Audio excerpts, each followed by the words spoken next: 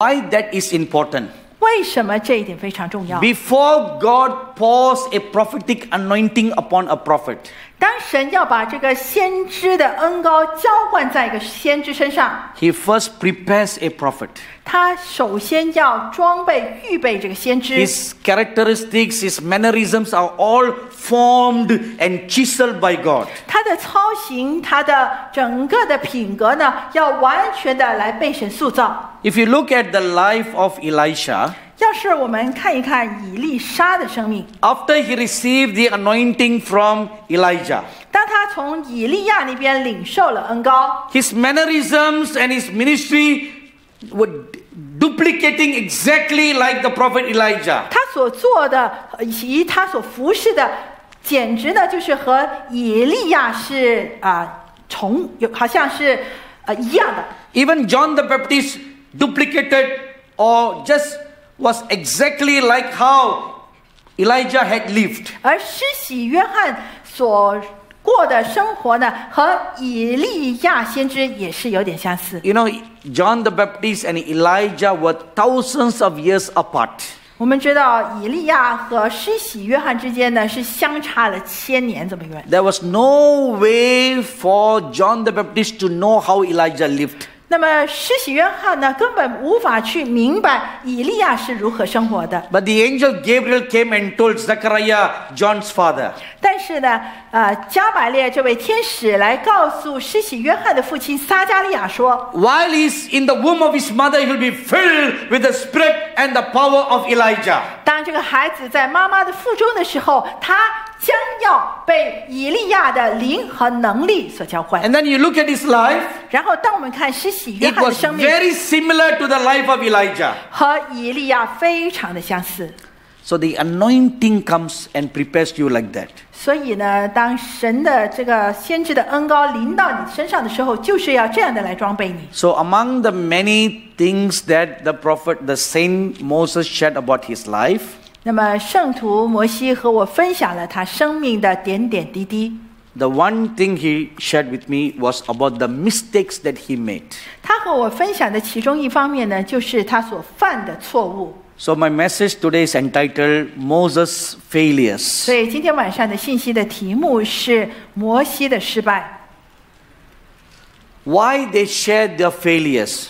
为什么这些的圣徒要分享他们的失 So 败？ that these last days prophetic generation should be overcomers to inherit that anointing. 好让这末后世代的这些的群体，他们能够越过或是胜过这些的错误，而成为得胜者。 On the 30th of April 2018, 在2018年4月30号， as I was praying one afternoon, 有一个下午我在祷告， I had a visitation from the saint Moses. 圣徒摩西来造访我， And this is what he said. 他对我说这样的话： Most only know the mistake I made of striking the rock. 很多人都知道我犯了一个错误，就是用杖来击打磐石， But what they don't know is, 但是他们不知道的是， and he went on to list of the mistakes and the failures he encountered in his life. 然后呢，他就一五一十的告诉我他在生命里面所犯的种种错误 He，said, tell it to the people, 把这些的错误告诉我的子民， so that the inheritors of the anointing will not repeat the same mistakes. 好让那些领受恩膏的人，他们不会重蹈覆辙。 You cannot make that mistake 你不可以犯上同样的错误， because you are the last runner. 因为你是最后一个接棒的人，要跑完赛程的人。 You cannot drop the baton 你不可以让这个接力棒掉下来， because there's no one to help you. 因为没有人能够帮助你。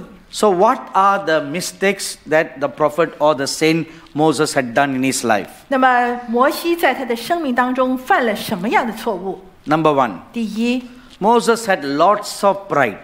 他生命当中有很多的骄傲， This was due to his Egyptian upbringing. 那是因为呢，他是在埃及长大的。 Exodus chapter 2 verse 10. 在出埃及记2章10节， Acts chapter 7 verse 21. 在使徒行传7章21节， It says that he was brought up by Pharaoh's daughter. 他是由法老的女儿把他抚养长大的。 From the age of 3 right up to the age of 40, he was brought up by Pharaoh's daughter. 从3岁一直到40岁呢，他是法老的女儿把他抚养长大。 And Acts chapter 7 verse 22 says, 使徒行传7章21节说， he was schooled and groomed in all the wisdom of Egypt. 他学会了埃及一切的学问。 You all know very well 我们都知道， that in the ancient times, the wisdom of Egypt was the greatest wisdom all over the world. 在古代的时候呢，埃及所有的智慧呢，其实是世界上最有智慧的学问。 They were practically masters of all knowledge and wisdom. 他们在那个时候呢，已经通晓所有的知识和学问。 As such great pride and arrogance is in them that they are literally the masters of the universe. 那由于他们能够掌握全世界的资讯，所以他们的内心就会自傲起来。 Now Moses grows up in that culture. 摩西就是在这样的文化里头长 He's 大， trained in that school. 他在这样的学校里面受教育， He was groomed to be the next Pharaoh. 法老的女儿栽培他，要成为下一位的法 And 老。 that was how his training was. 这就是他所受的训练。 And the scripture says in Acts 7:22, 在使徒行传7章21节说， not only he learned all the wisdom of Egypt, 不只是他学会了埃及一切的学问， but he was a great orator 而且他是一个非常好的演说家， and a great administrator and warrior. 他也是一个非常好的官员以及一位战士。 He was trained in all the arts of warfare. 他对于这些的战略有着非常美好的训练。 Because of that, 因为这样， the pride in him gave birth to another nature. 这心中的傲慢呢，就诞生了另外一种的特质， Arrogance. 那就是傲慢、骄傲。 Pride, arrogance, they go together. 骄傲和傲慢呢，其实是常在一起的。 This arrogant nature was also flared up in him many times during his ministry. 在他服侍的过程的里面，这种的傲慢呢，不断的彰显出来。 In Numbers chapter 20 verse 10, 在民数记20章第10节， Psalms 106, 诗篇106篇 verse 32 and 33. 32节到33节。 In these two passages, you will read about and see the arrogant nature of Moses. 在这两处的经文呢，你将会看到摩西的傲慢。 Now, he was in the ministry, 他是在服侍当中， but because they were undealt with, they were still inside him. 但是这些的傲慢由于还没有被处理，所以还是深藏在他的生命中。 His failure number 2, 他第二方面的失败， or the weaknesses, 或者说是他的弱点， he had an anger issue with him all the time. 他总是有这个恼怒的问题， It was like inside him.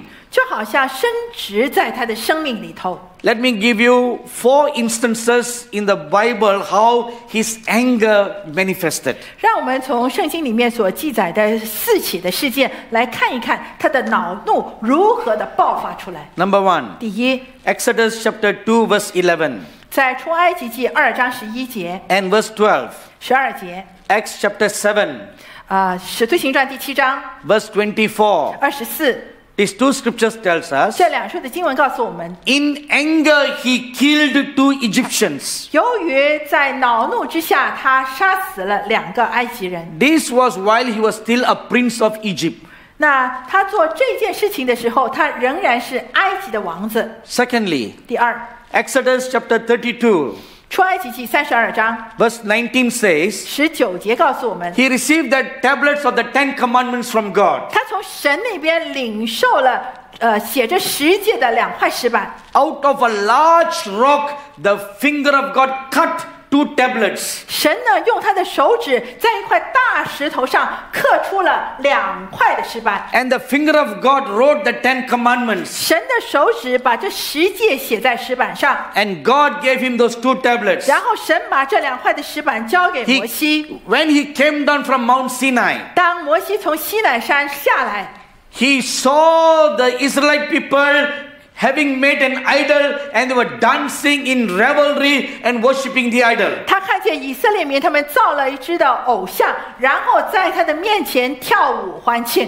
In a fit of great anger, he took the tablets and he broke it to pieces. 出于他的恼怒，他将2块的石板丢下来，然后破碎了。Initially, I thought it was righteous anger. 开始的时候，我认为这是一个义怒。But this afternoon, the Lord showed me it was not righteous anger. 可是今天下午的时候呢，神让我看到这并不是摩西在发义怒。How do we know it's not righteous anger? 为什么我们可以知道这不是义怒呢？ Because Exodus chapter 34 verse 1, 因为在出埃及记34章第1节记载， Deuteronomy chapter 10在申命记第10章 verse 1 and 2 says, 第1和第2节说， God told him to cut 2 stone pieces and bring it up to Mount Sinai. 神要他再次的刻出2块的石板，然后把它带到西乃山上。 The Lord told him, 神对他说， you broke the 2 pieces I gave you.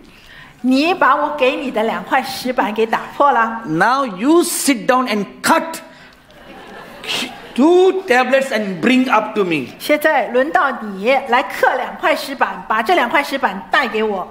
If the breaking of the tablets was a righteous anger, 如果他摔破的那2块石板是出于义怒， God would not have him to cut the stones. 神一定不会要求他去刻那2块石板。 You know, without modern tools, it was so difficult to hewn out 2 tablets from a rock. 你可以知道，如果没有这些现代的工具，要从一块大石头里面刻2块石板是何等的艰难。 Number 3, 第3， in Numbers chapter 20, 在民数记20章 verse 10 and 11 tells us, 10和11节告诉我们， it was in anger that he struck the rock when he was not supposed to. 那由于他恼怒的关系呢，他没有听从神的吩咐，而用这个的杖来击打磐石。其实他不应该这样做。 The undealt nature of anger inside him caused him to trip and fall many times. 在他生命里头，那一个根治的已经还没有处理的恼怒呢，使到他一再的犯错，一再的跌倒。 You know, initially when we have weaknesses in our life, 那你看，通常当我们的生命里面有软弱， the scripture says the Lord patiently and graciously overlooks. 然后呢，圣经会告诉我们，神会非常忍耐的来忍耐我们的过犯。 But when you keep on maturing higher and higher with the Lord, 但是当你和神的关系越来越成熟的时候， the weaknesses that he once overlooked, 他曾经那些不计较的这个软弱， now he will not overlook them. 他将不会不看，不会轻看， Now he will call that into judgment. 他会把这些的软弱要你来面对他，而且要面对他的审 So 断。 because Moses did not deal with that anger issue inside him, 由于摩西并没有处理他内心深处的恼怒， when he broke the tablets, 当他把石板给摔破， God did not punish him. 神没有处罚他。 But when he struck the rock, 可是当他击打磐石， that became a serious problem. 那就成为一个非常严重的问题。 So this was a great problem inside him. 所以这个恼怒在他的生命里头是一个非常重大的问题。 Number 3. 第3， Now the Saint Moses told me these words. 圣徒摩西告诉我这些话： You must not make the mistake that I made. 你千万不要犯上我所犯的错。 What was the gravest mistake? 你知道他生命里面最严重的错误是什么吗？ Now, it's not only the one that related to striking the rock. 不只是有关于他用这个杖来击打磐石。 In Exodus, so this is what he shared about his mistakes. 所以呢，这就是摩西和我所分享他所犯的错误。When God asked him to go to Egypt, 当神叫他要去到埃及， God is extending a calling. 神乃是向他发出了这个的呼召。He brought forth reasons why God's selection was not right. 他给了神种种的理由，告诉神说他的拣选呢是不正确的。You read that in Exodus chapter 4 verse 13. 我们在出埃及记4章13节可以看到。You know, that is a very serious charge. 你知道吗？这是一个非常严肃的一个审判。We all know that God is all wise. 你知道，我们都知道神是蛮有智慧的， And we all know that He's all knowing. 而且他是全知的。So if He's all wise, all knowing, 如果他是全知的，是蛮有智慧的， if He points the finger at you and say, come, 如果他用手指指着你，告诉你说你来， doesn't He know who He's calling? 难道他不知道他在呼召谁吗？ Doesn't He know whether you can do it or not do it? 难道他不知道你能做还是不能够做吗？ Your flesh may say you are not the right person. 你的血肉之体会告诉你说，我并不是那个正确的人。 But it's the Almighty God is calling you. 但是如果是那位全能的神在呼召你， How can that be a wrong choice? 那怎么会是一个错误的拣选？ His eye scans the whole of Israel. 他的眼睛遍察以色列全地， And among all the whole of Israel, He saw this one man called Moses. 在全以色列民的当中，神的眼睛看见一个人名叫摩西。 He said, this is the man I'm going to use. 他说：“我要使用这个人。 In the same manner, ”同样的， God could have given you a call. 神可能给了你一个呼召， You may have said just like how Moses had said, 正你所说的，正如摩西所说的 Lord, I'm not the right person. 主啊，我并不是那个正确的人。 Have you said that? 你是不是曾经这样说过呢 I'm？sure you have. 我想我们都说过。 You know what that means? 你知道那个是什么意思吗？ You are saying to God, 你乃是对神说 Lord, you made a wrong choice. 主啊，你的抉择是错的，选择是错的。 I'm guilty of that too. 对于这一点，我也感到非常的愧疚。 When God called me to do this television ministry, 当神呼召我要开始这个的电视事工， I really said that to the Lord. 我真的对神这样说。 Say, Lord, you made a terrible mistake. 我告诉主说：“主啊，你犯了一个极大的错误。 The very fact that I'm standing here before you, it means how good and gracious God has been. 今天我仍然能够站在这里，就告诉你，我们的神是何等的美善。 He could have burned me with fire, 他可能当我这样回应他的时候，他就用烈火来焚烧我， isn't it? 是吗？ For telling him that you made a wrong choice. 因为你告诉神说：‘神啊，你选错了，你做错了。’ But that's what Moses said. 这就是摩西所说的。 Lord, you made a wrong choice.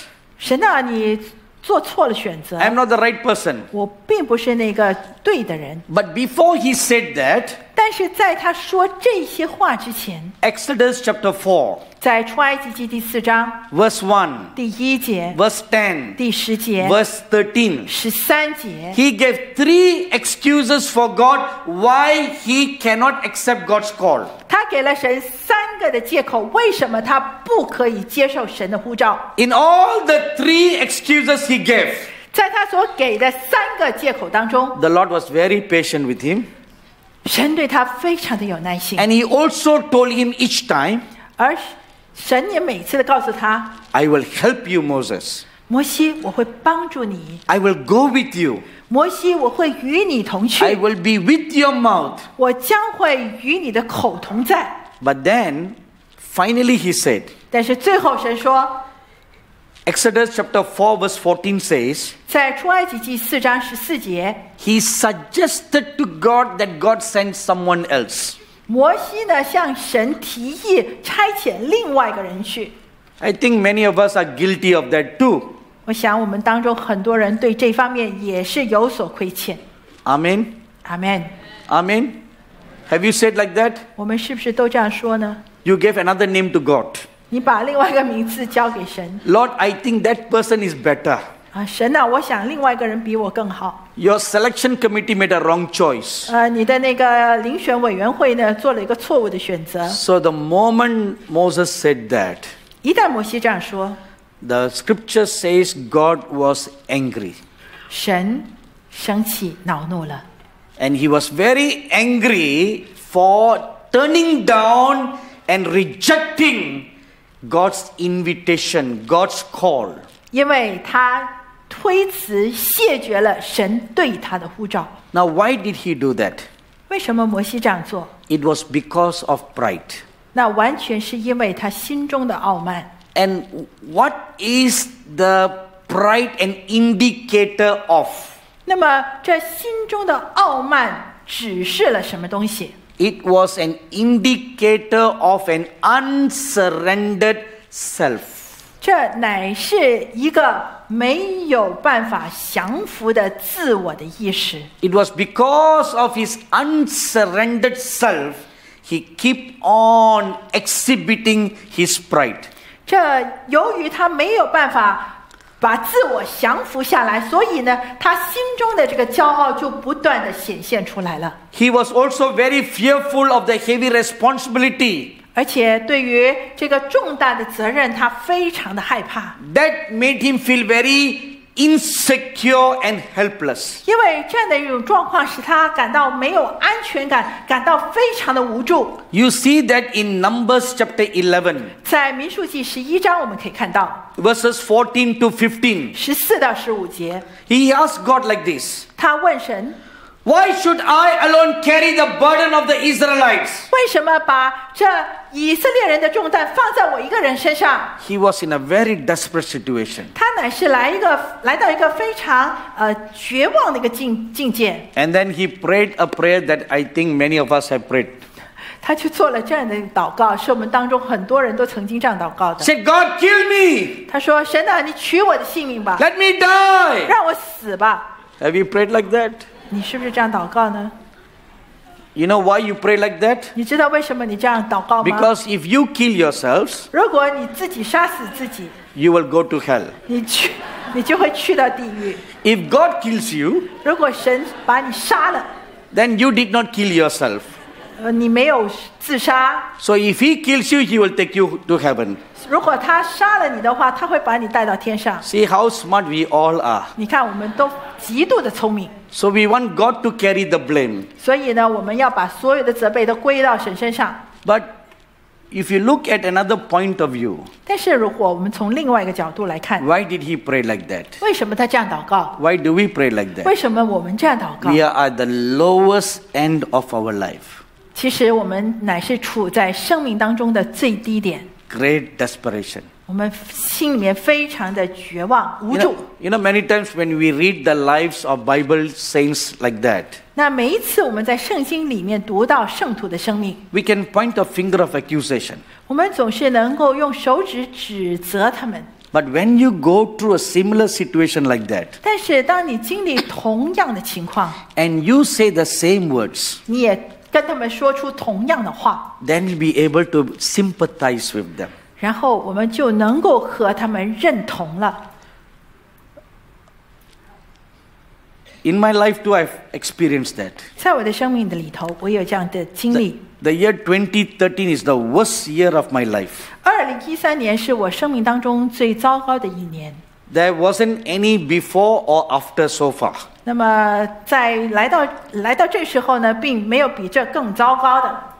It is the darkest year in my whole life. 在我生命里头呢，2013年是最黑暗的时期。 And I prayed like that.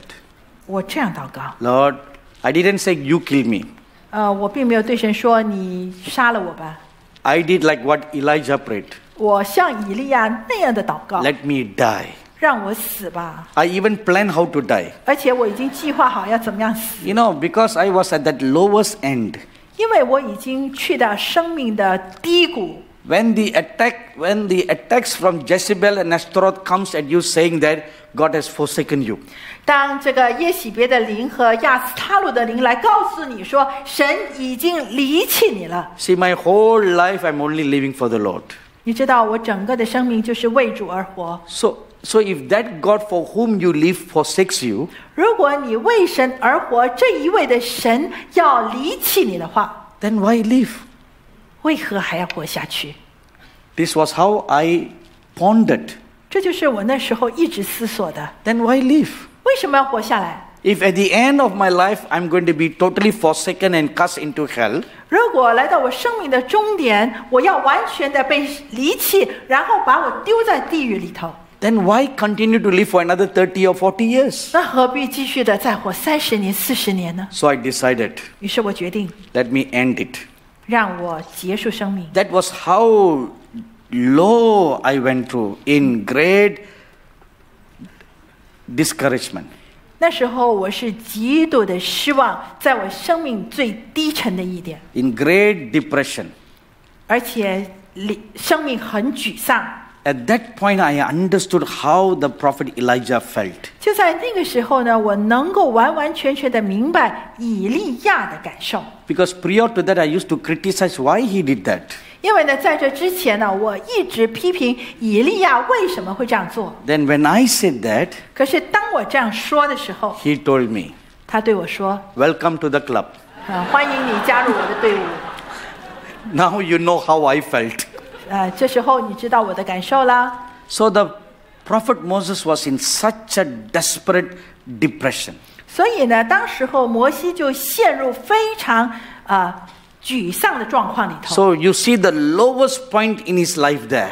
当摩西来到生命当中的最低点， Number 4. 第4点， He uses to express his self-opinions to God why he was not the right choice. 他呢向神表达他的意见，就是为什么他并不是最适合的人选。 He was just pushing away the hand of God. 他乃是将神的手不断的推开， He was pushing away the call of God. 他把神的呼召不断的推开。 And this is the excuse he gave. 这是他给神的借口。 I'm not an eloquent speaker. 我是一个口才不好的人， I have a speech problem. 我在这个说话方面有点困难。 But that is contradictory to what Acts 7:22 says. 但是呢，这和使徒行传7章21节所记载的是有所冲突的。 It says he was a great orator in Egypt. 那时候那节经文说到，他是埃及最好的一个演说家。 If he was a great orator in Egypt, how can he be not an eloquent speaker? 如果他是埃及最好的演说家，他怎么不会有流利的口才呢？ He was mighty in words. 他用的都是大能的话语。 So when he brought up that objection, 所以当他提出这一个的理由的时候， so God told him 神告诉他， in Exodus chapter 4, 在出埃及记4章 verses 11 and 12, 11和12节， God told him, I am the one who made the blind, the deaf, and the dumb. 我是那一个创造了瞎子、聋子和耳鸣的人。 Now that does not mean all the blind, deaf, and dumb in this world are specially created by God. 这并不代表呢，所有的瞎子啊、哑巴或者是聋子呢，是神所创造的。 That's what the scripture means. 这不 That's not 是 what it means. 这不是经文真正的意思。 What the original Hebrew really means is this, 那真正的希伯来文的意思是， that God is the one who can make the dumb to speak, the blind to see, and the deaf to hear. 他真正的意思乃是说，神能够使到瞎子看见，能够叫这个哑巴开口说话，能够叫聋子听见。 So what was the Lord God saying in essence? 所以神所要带出的重点是什么？ This is the one important statement he was communicating to the prophet Moses. 这是神对先知摩西所说的一句非常重要的话。 Nobody is unwanted. 没有一个人是没有用的， Nobody can't be used by God. 没有一个人是在神的面前是毫无用处的。 Even the dumb is useful. 即使是一个哑巴，在神的面前也有它的作 The 用。 blind is useful. 瞎眼的人也是有用的， And the deaf is useful. 耳鸣的人也是有用的。 All it will take God is a snap of a finger. 因为神所要做的只是弹指一下， And the blind can see. 然后瞎子看见， The dumb can speak, 那个哑子能够开口说话， and the deaf can hear. 而耳聋的可以听见。 God just snapped his finger. 神只要轻轻的弹指一下 And，the Bible tells us a dumb donkey spoke. 然后圣经告诉我们呢，连个驴子也能够说话。 I don't know why we call it dumb donkey. 我们不知道为什么要称它为哑巴的驴子， Because all animals communicate in one way. 因为呢，所有的动物都有它们沟通的方式。 So it's not dumb donkey, but he opened the mouth of the donkey to speak. 所以呢，那并不是一只哑子的驴子，神乃是开了驴子的口来说话。 So remember this. 所以我们要记得， Nobody is unwanted. 没有一个人是被舍弃的， Nobody can be used. 没有一个人是不能够被神使用的。 Number 5. 第5方面， He exhibited lack of trust in God many times. 他很多次都表现出他没有办法去信赖神。 You would have expected that a great prophet like him was always a man full of faith. 那我们常常都会想到，这么一位有信心的先知啊，一定是他的信心是非常大的。 But if you read Numbers chapter 11, 要是我们去读民数记11章 verses 11 to 15, 11节到15节， it shows you the inner heart feelings of Moses. 我们看到呢，摩西内心里面的感受， How he poured out his complaints and heart to the Lord God. 他如何把心中的这些的怨气呢，完全的在神的面前倾吐出来， In the secret place of the Most High, 在至圣者的隐秘处， he pours out his frustrations. 他将他生命当中一切的这些懊恼的事情都倾诉出来。 If you read that carefully, 要是我们仔细的读这段经 it 文， shows one thing. 他只告诉我们一件事， His lack of trust in God at times. 在某些时候呢，他对神是缺乏了信心的。 Number 6. 第6方面， The gravest mistake that the prophet Moses made was striking the rock when he should have spoken to it. 摩西所犯的最大的一个错误，就是当他应该对磐石说话，叫他出水的时候，他乃是用杖来击打磐石出水。 Numbers chapter 20, 民数记20章 verses 7 to 11. 第7节到11节， Why did he do that? 为什么他这样做？ God told him to speak to the rock. 神告诉他要对磐石说话， But when he came out from the presence of God, 可是当他从神的面前出来的时候， instead of speaking to the rock, 与其对磐石说话， he struck the rock in disobedience to the command of God. 他乃是用杖来击打磐石，而违背了神给他的吩咐。 Why did he do that? 为什么他这样做？ Because of 2 reasons. 因着2个原因： Anger and pride. 恼怒和骄傲。 It was anger and pride that caused him to do that. 是因为恼怒和骄傲，使到他做出了那样一个动作。 He was angry at the people, 他对以色列民非常的恼怒， and he was very prideful of who he was. 而且他对于自己的身份感到非常的高傲。 That 2 undealt nature inside him caused him to fall down. 这在生命里头的2个没有被处理的特质呢，使到他一再的犯错。 How did that happen? 这怎么发生的？ Numbers chapter 11, 民数记11章 verses 11 to 15 shows us 11节到15节，让我们看到 he had allowed anger and resentment to build up inside him. 他让这个的恼怒和这些的憎恨在他的生命里头不断的去繁殖。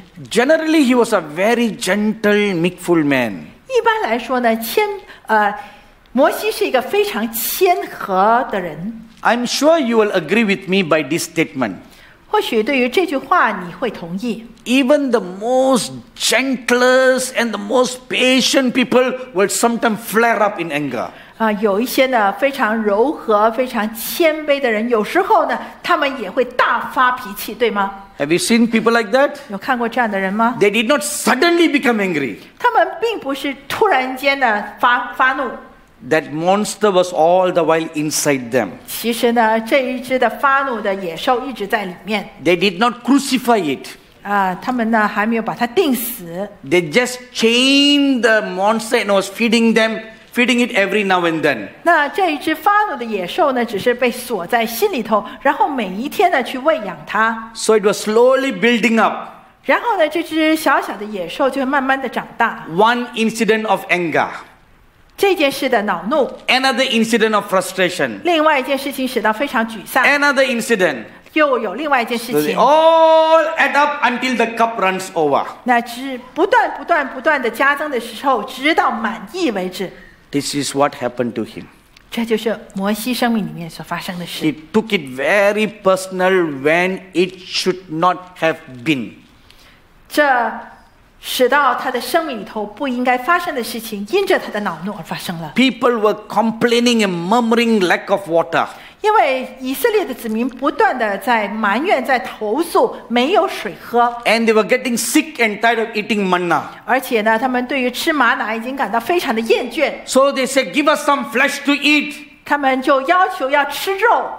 So where is he going to get flesh in the wilderness? 那么在旷野里头去哪里找到肉类呢？ Numbers chapter 13 verse 26在民数记13章26节， up to chapter 14 verse 10. 一直到14章的第10节， There you read that the people complained about the giants in Canaan. 他们呢就对于这个迦南的巨人在那边埋怨。 Now you follow the sequence. 啊，你看到这个的顺序了吗？ First incident was they grumbled because they had no flesh to eat. 那首先他们埋怨是因为他们没有肉吃。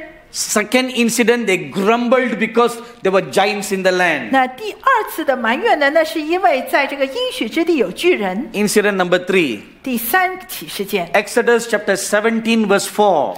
在出埃及记17章第4节， Numbers chapter 14 verse 10. 民数记14章第10节， The people were so angry they wanted to take stones and stone Moses. 这些的以色列民非常的恼怒的时候，他们要用石头来打死摩西。 All this began to build up. 这一切的事情呢，层层叠叠的，越来越强烈。 And then Numbers chapter 14 然后民数记14章 verses 22 to 36 says, 22到36节记载， the prophet Moses was personally angry with the people. Because of them, he too must wander in the wilderness for 40 years. 摩西对于以色列民非常的恼怒，是因着他们的关系，所以他也必须跟着他们在旷野流连了40年。 You know, it was because of them 因为这样， that poor him had to wander.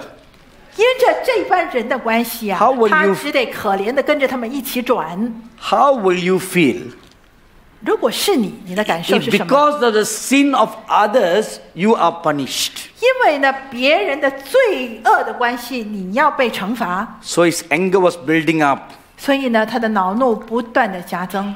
The final climax was when the people complained for water. 来到这个事件的最高潮的时候呢，就是以色列民在投诉没有水喝， Or before that incident, 或者在这事件之前， there was another incident. 还有另外一起事件。 Numbers chapter 16. 民数记16章， The rebellion by his fellow Levite people. 那就是他其他的利未人所犯的悖逆的事。 They complain against Moses and Aaron. 他们投诉摩西和亚伦。 And Numbers chapter 16 verse 15 says, 在民数记16章15节记载， Moses was angry with them. 摩西对他们这些人非常的生气。 So having said all this, 当我们看了这一起又一起的事件， the same Moses told me this. 圣徒摩西告诉我， It is my self-opinionated self that caused me to sin the greatest sin when I struck the rock. 那就是我的自我使我犯下了最重大的错误，那就是用杖来击打磐石。 And why did he do that? 为什么他这样做？ It was the result of my unsurrendered self. 那完全是因为我的自我没有办法降服。 It was also the misuse of God's authority. 同时，他也是滥用了神给他的权柄。 The rod that God gave to the prophet Moses.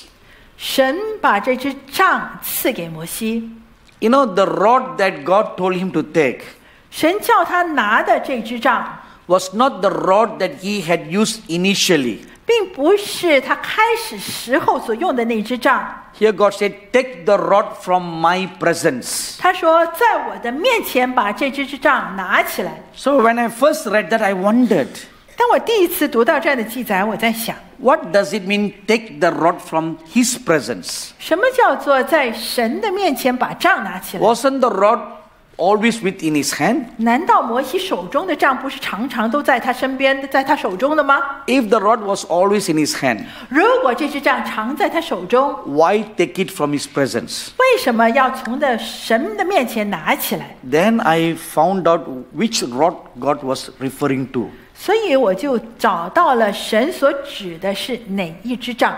In Numbers chapter 16, you will read, 在民数记16章，你可以读到， after the rebellion of Korah and his company, 当可拉一族他们背叛神的时候， God wanted to settle the issue of leadership once and for all. 神要再一次的来处理这个领导人的问题。 So he told the leaders of the 12 tribes to bring a rod and give to Moses. 然后他就叫这12支派把他们个别的杖呢带到摩西的面前。 So they all had to write their names on the rod. 所以在这支杖的上面呢，都写上了各支派的名称。 So Aaron represented the tribe of Levites. 亚伦所代表的就是利未支派。 So Aaron wrote his name. 亚伦把名字写上。 So Moses took the 12 sticks. 摩西就拿了这12支杖， And he put inside the ark of the covenant. 他放在约柜的里面。 The following day, 第二天， when they came, 当他们来， they found that only the rod of Aaron had budded.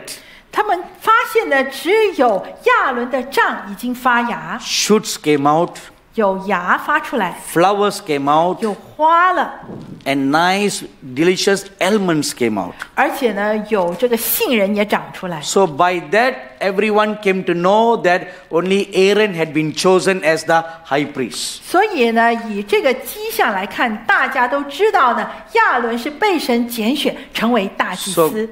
God told Moses, 于是神对摩西说 keep that rod in the ark for a remembrance throughout eternity. 他说你要把这一支的杖放在这个约柜里面，作为永远的纪念。 So when God said, take the rod from my presence, 所以当神说在我的面前把杖拿出来， it was that rod. 他所指的就是那支杖。 So that is God's rod 所以那支杖是属于 from 神的杖， his presence. 有神的同在。 So that means it's his authority, 所以呢，那就是代表神的权柄， not your authority. 不是你的权柄。 You are touching God's anointed. 你乃是在触摸着神所恩膏的东 So 西。 he took the rod. 于是呢，他拿起了这支杖。 See, the rod that budded, it signifies the resurrecting power of God. 那你看到吗？这支的杖能够长芽开花，是代表着神那复活的能力。 Holding the rod in his hand, 当他手中拿着杖， the resurrected power of God, 那就是神复活的能力。 he was to go and speak to the rock. 他乃是要拿着这支杖来对磐石说话， But instead he used the rod to hit on the rock. 可是他却用这一支的杖来击打磐石。 This was his sin. 这就是他所犯的罪。 This is equal to the sins of what Nadab and Abihu did. 这也是拿达和亚比户所犯的罪。 Leviticus chapter 10 verses 1 and 2. 利未记第10章1和2节。 So recounting this, the saint Moses said, 所以当摩西和我回述这一切的时候，他说 pay attention to this incident. 你要留意这一起起的事件， Walk not in pride and self. 千万不要行走在傲慢和自我当中。 When you have an unsurrendered will, 当你有一个不降服的意识的时候， the unsurrendered will always give its opinions against the will of God. 你这个不降服的自我呢，总是会对神所提出的意见提出相反的意见。 Let me give you a good example. 让我给你一个很好的例子， Mark chapter 8, 马可福音第8章 verses 31 and 32. 31和32节。 When the Lord Jesus Christ told the disciples that he was called to go and die on the cross, 当主耶稣告诉他的门徒说他将要去到十字架上受死， Peter pulled him aside and rebuked him strongly.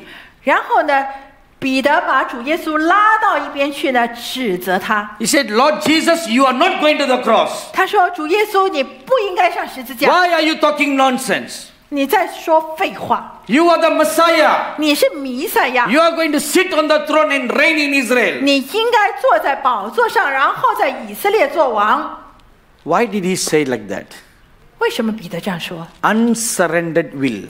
那就是一个没有降服的意识。 When you have an unsurrendered will, 当你有一个降服的意识， Matthew chapter 16 verse 23 says, 马太16章33节说， the devil can use that unsurrendered self and cause you to fall. 撒旦呢能够利用这个不降服的自我，而使到你半跌。 How did the Lord Jesus Christ handled such personal issues of conflict? 那么主耶稣是如何处理这样的一个自我的冲突呢？ So you have an old nature. 我们看到我们有老我， You have an unsurrendered will. 你有一个还没有降服的意识。 How did the Lord Jesus handle that? 主耶稣怎么样处理这样的问题？ We read that the prophet Moses failed.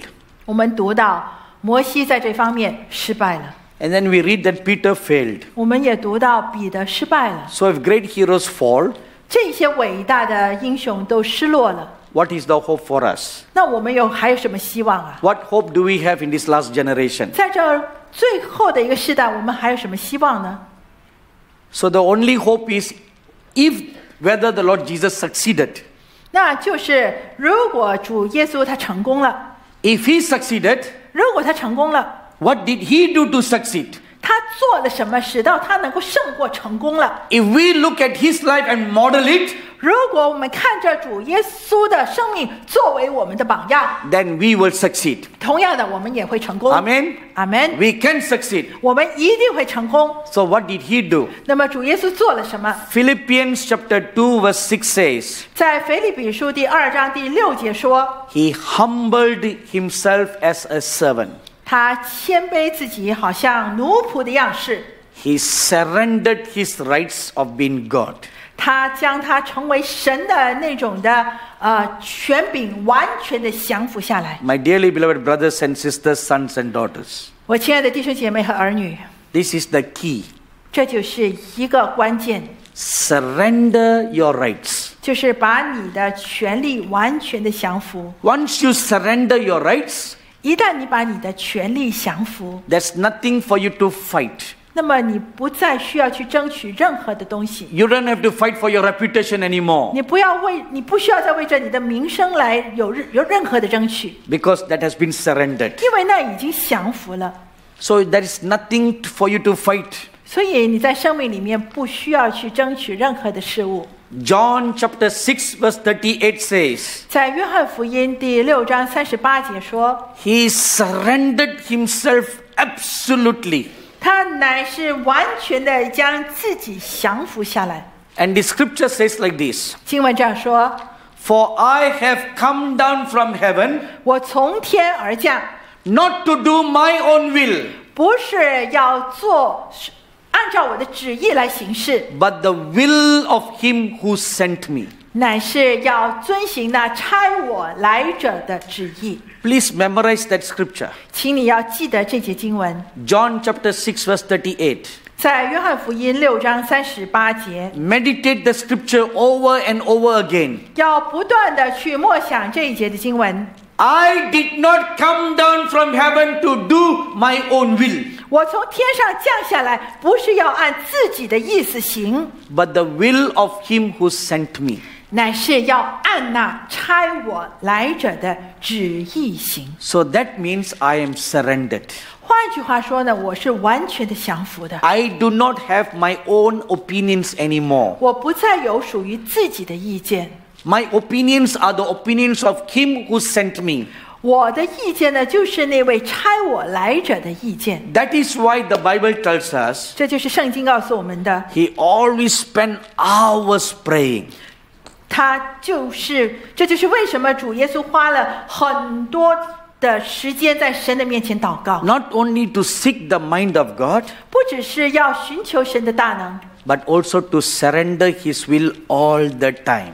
而是要常常把他的意思降服在神的面前。 We read that in Luke chapter 22, 在路加福音22章，我们可以读到 verses 41 to 42. 41到42节， In the Garden of Gethsemane, He prayed, 那就是在克西马尼园，主耶稣这样祷告： Not my will, 不是我的旨意 but 心 your 意， will be done. 而是愿你的旨意成就。 As a result of an absolute surrendered life, 由于主耶稣完全降服的生命， a greater glory rested on Him all the time. 所以更大的荣耀总是在主耶稣的身上。 John chapter 3 verse 34 says, 在约翰福音3章34节说， The Holy Spirit rested upon Him without measure.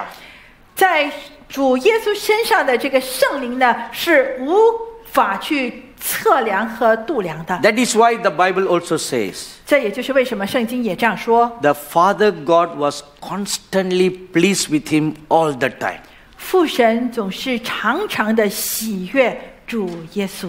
Matthew chapter 3 verse 17, 马太福音3章17节， chapter 17 verse 5. 17章第5节。 My dearly beloved brothers and sisters, sons and daughters, 我亲爱的弟兄姐妹，我亲爱的儿女， we learn from the mistakes of the Saint Moses. 我们从圣徒摩西的身上学习了他所犯的错误。 Now we can see many parallels in our own life. 其实在我们的生命当中，我们都可以找到和他能够相比的地方。 You go and meet with God, 你与神相会， and you check, analyze your life, 然后你去分析你的生命，省察你的生命。 and you want to do like what the Lord Jesus did. 你要像主耶稣一样的做这样的事， Totally surrender, 那就是完全的降服， absolute surrender. 彻底的降服。 And tomorrow when we get here, 明天当我们再次聚 we 集， are going to meet with God. 我们要再次的与神 We 相 are 遇， going to have a powerful encounter with Him. 我们要再次的与神有一个大能的相遇。 Amen. 阿门。 Let's all arise. 我们一起站立。 Then sings my soul, my Savior God, to Thee. How great Thou art! How great Thou art! Then sings my soul, my Savior God, to Thee. How great Thou art! How great Thou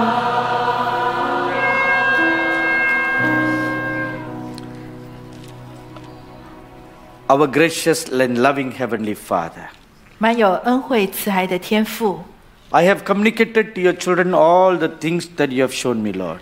我已经把你对我所显示的所有的话语来告诉你的孩子， And I thank you for inscribing on their hearts all these truths.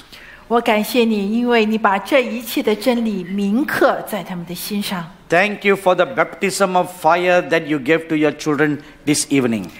我们为着今天晚上你给他们这烈火的洗礼，我们感谢你。 Now I pray, Lord, 主啊，我这时候祷告， as your children leave this place to go to their homes, 当你的孩子离开这里回家的时候， I pray your presence will go with them. 我祷告你同在与他们同行。 Keep them from all evil along the journey. 主啊，保守他们在路上能够脱离一切的凶恶。And when they get home, 当他们回到家里， as they kneel down to even spend a little time with you, 当他们跪下来花时间来与你相遇， I pray you will come to visit them. 我祈求你来造访他们。 And as they analyze their self, 当他们分析自己的生命， Spirit of the living God, 永活神的灵， you are the menorah in the tabernacle of Moses. 你乃是那一个在摩西的会幕当中的那个灯台。 Let the 7 flames from the menorah shine into their hearts and minds. 让灯台上的7盏灯能够照入他们心思意念的深处， And let the lights illumine them 让这个的光能够启示他们， and expose whatever it is still hidden inside them. 把他们生命里头所隐藏的东西都完全的揭露出来。 And help them, Spirit of the living God, to totally surrender everything. 永活神的灵，愿你帮助他们能够把自己、把里面的一切都降服在你面前， Especially surrender this issue of anger. 特别是把恼怒这个的问题降服在你面前， And transform each and every one with a meekful spirit, like how it rested upon the prophet Moses. 主啊，你转变他们的生命，让他们变得好像摩西一样的谦和柔和。 Remove every stain of greed in their lives, 主啊，除去他们生命当中一切贪婪的污秽， which is another phase of pride. 这是傲慢的另外一个层面。 Lord, many of us are trapped in this greed. 因为很多人都被贪婪给网罗住了。 Tonight, help them, Lord Jesus. 主耶稣，今天晚上求你帮助他们， Help them, dear Holy Spirit, 圣灵求你帮助他们， to even tear away the face of greed from their lives. 把他们生命当中这贪婪的脸谱、嘴脸完全的撕裂， Tear! 完全的撕裂， Tear that greed 把心中的贪婪完全的撕裂， totally from within them. 要从他们的生命当中完全的除去。 And so that they can, like the Lord Jesus, totally surrender before you, Lord. 好让他们能够像主耶稣一样的完全在你的面前降服自己。 Lord Jesus, 主耶稣， when the Apostle Paul cried out to you 当使徒保罗向你呼求， to remove away all these thorns that were pricking him, 要把他身上一切刺痛他的刺给挪开的时候， you graciously appeared unto him. 你满有恩典的向他彰显， And you lovingly spoke encouraging words and said to him, 你满有慈爱的说出了这些鼓励的话。 My grace is sufficient for you. 我的恩典够你用。 I went through the same path. 我曾经走过同样的这条的道路， I will walk with you. 我会与你同行。 Now I pray, Lord, 主啊，这时候我祷告， you yourself experienced agony of yourself at the Garden of Gethsemane. 当你在克西马尼园经历到最深的痛苦的时候， Yourself manifested at the Garden of Gethsemane. 在克西马尼园，你的自我也显露出来。 That is why you also said, 这就是为什么你也说， if it be possible, let this cup pass away from me. 若是可能的话，请你把这杯挪去。 But when you totally surrendered, 可是当你完全的降服， you prayed, 你祷告， Father, not my will, but thine be done. 主啊，不是按照我的意思，乃是按你的旨意而行。 So tonight, help them, Lord. 所以今天晚上，主啊，求你帮助他们， Help them to do the same thing. 帮助他们做同样的事情。 That before this night ends and they go to bed, 当这个夜晚要过去，在他们要睡觉之前， they may say like what you said. 他们也能够说出像主一样的话语。 Not my will, but thine be done, O Lord our God. 不是按照我的意思，神啊，乃是愿你自己的旨意成就。 And when they lie down to sleep, 当他们躺下睡觉， I pray, give them good sleep like a baby, Lord. 我祷告他们好像婴儿一般的能够甜睡到天明。 And as they are deeply sleeping, 当他们沉睡的时候， open the eyes of their understanding and speak to them through visions and dreams. 主啊，打开他们的心，让他们能够通过异象和异梦来听到你对他们说话。 As I am praying this prayer, 当我在说这个祷告的时候， I hear the Spirit of Christ speaking within me.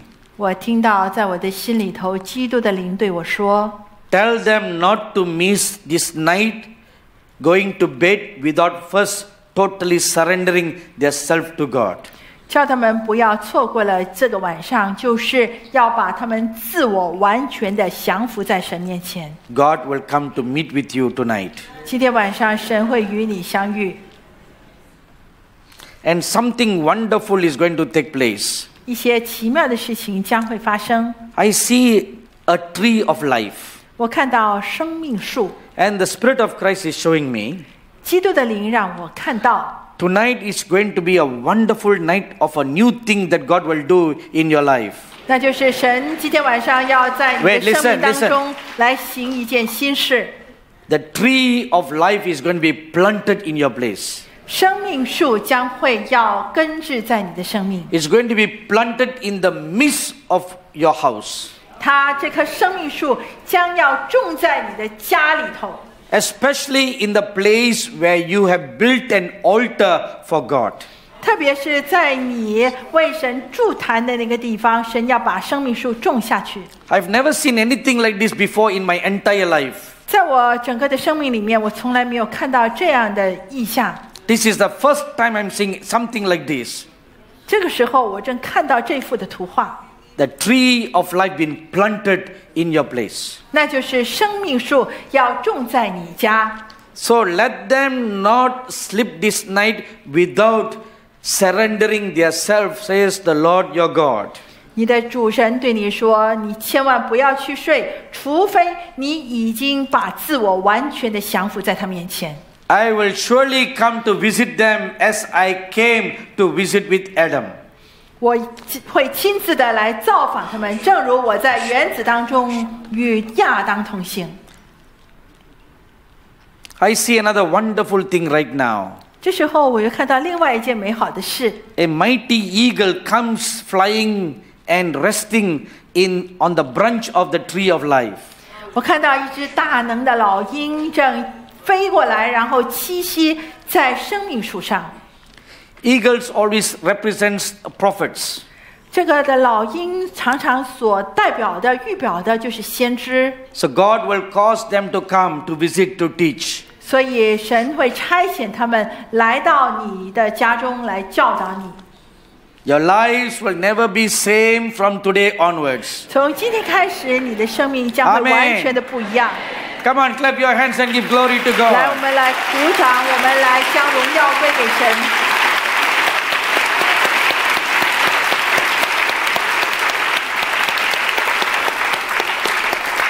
And the Spirit of Christ continues to say, 基督的灵继续说， but it takes a lot of sacrifice, 需要我们做出许多的牺牲， a lot of surrender.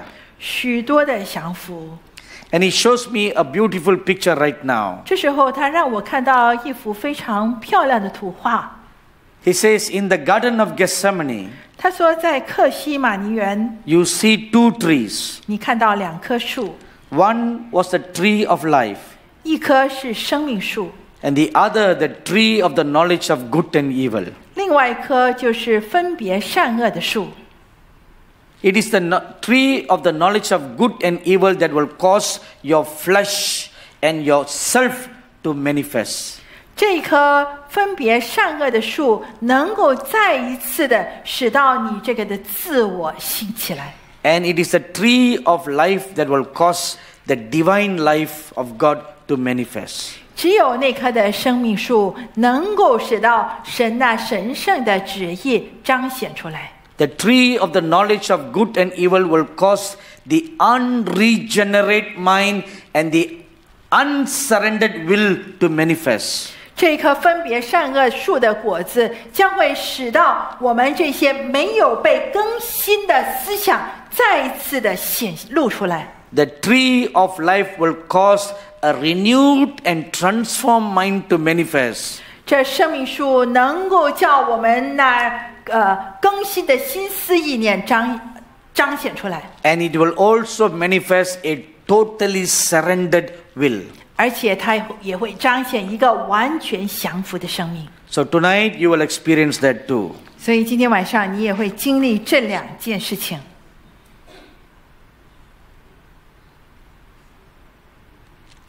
To which you will yield yourselves tonight. 今天晚上你将会把你的心倾向哪一方面呢？ That tree will manifest in your life. 这样的一棵树将会彰显在你的 It will 生命中， manifest in your home. 它会在你的家庭中彰显出来。 Tonight the axe will be laid to the root. 今天斧子将要放在树根上， Let the axe of the Lord be laid to the root of self in your life tonight. 今天晚上让从神而来的斧子能够放在那自我的树根上。 Are you willing to do that? 你愿意这样做吗？ Lift up your hands unto God. 这时候举起你的手， Before you leave this place, 在你离开这个场地之 why 前， not we begin a good work? 让我们来开始一件美好的事。 You open your mouth and you say unto God, 你开口来对神说 Lord, I want to totally surrender my 神 will. 啊，我要完全的把我的自我降服在你面前。 Pray with all your heart. 你要全心全意的这样来祷告， Let's not rush to go home. 让我们不要急着回家。 You pray sincerely with all your heart. 你诚心诚意的从心里面向神祷告， Lord, I want to do that. 主啊，我要这样做。